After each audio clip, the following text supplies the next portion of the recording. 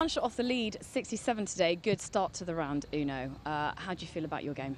I'm feeling pretty good. I mean, it's just about holding putts out there. I mean, I've been hitting good this year. I just need one of those. I need one of those weeks where you sort of like hold a bunch of putts. So if I keep doing that, then I think I'll have a chance.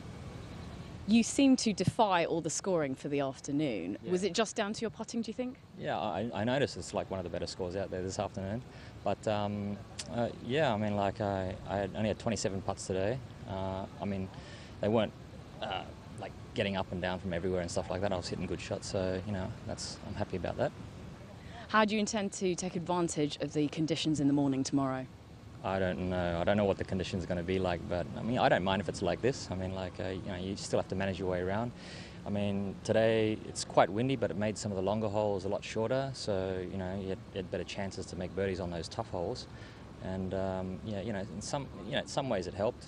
Just like today being this windy. So tomorrow, if there's no wind, you know, those long holes are going to play long and obviously tougher. Thanks for talking to us. Well played. All right, thank you.